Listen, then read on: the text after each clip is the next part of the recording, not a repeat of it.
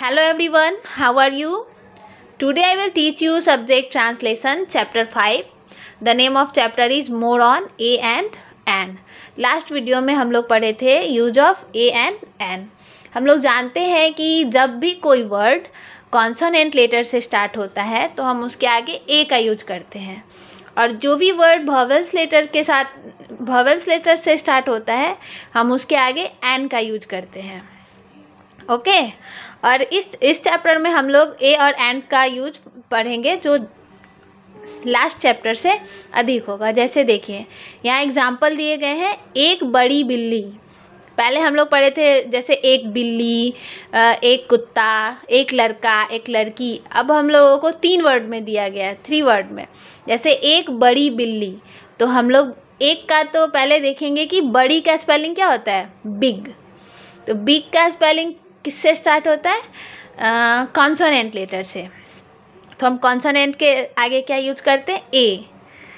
तो बनाएंगे एक बड़ी बिल्ली, तो अ बिग कैट.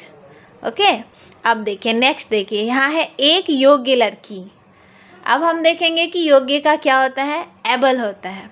एबल का स्पेलिंग ABLE. तो ए हमारा क्या है, भवेल है, तो हम भवेल के आगे एन का यूज करते हैं, जैसे N able girl. Okay next देखिए एक काला कुत्ता. फिर हम देखेंगे काला का क्या होता है, ब्लैक.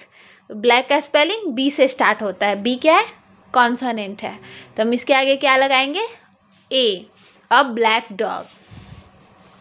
नेक्स्ट देखिए, नेक्स्ट में एक बूढ़ा आदमी.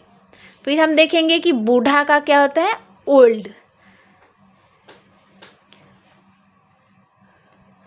ओल्ड जो हमारा ओ भावेल से स्टार्ट है, तो हम इसके आगे एन लगाते हैं, तो an old man. Okay next में है एक अच्छा बच्चा. फिर अच्छा का क्या होता है, गुड. जो गुड का स्पेलिंग कॉन्सोनेंट लेटर से स्टार्ट है, तो हम इसके आगे अ लगाएंगे, अ गुड चाइल्ड. अंडरस्टूड. इस तरह हम लोगों को नेक्स्ट पेज में एक्सरसाइज दिया गया है. अब हम नेक्स्ट पेज देखेंगे.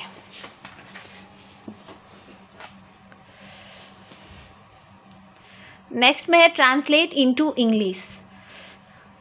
इसको हम लोगों को इंग्लिश में अनुवाद करना है. जैसे फर्स्ट में है एक योग्य doctor.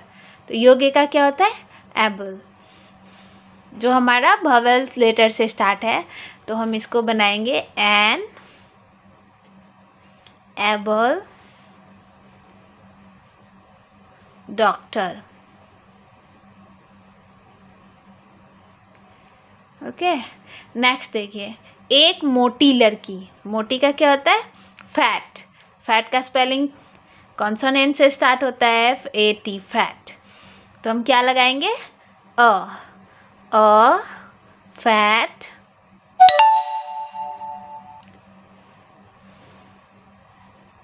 Girl.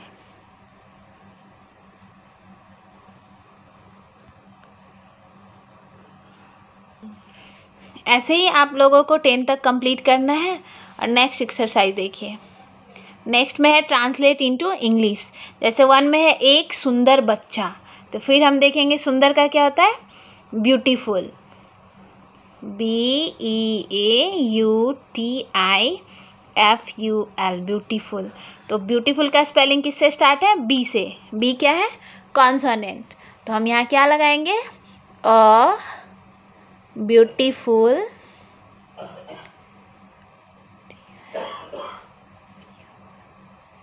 Child. Okay next में है एक मीठा आलू. मीठा का क्या होता है, स्वीट. SWEET sweet. एस हमारा क्या है, कॉन्सोनेंट है, तो हम कॉन्सोनेंट के आगे क्या लगाते हैं, अ. यहाँ लिखेंगे अ स्वीट